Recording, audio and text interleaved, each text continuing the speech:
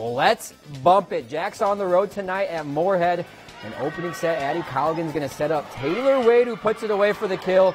Bemidji down 5. Then later, Colligan again. This time the back set to Rumor Flatness, and she hammers it home for the point. But the Spuds just too much tonight. Brooke Walthall, that's a kill for the stat sheet. All Moorhead in this one. They win in 3 straight. If you've enjoyed this segment of Lakeland News, please consider making a tax-deductible contribution to Lakeland Public Television.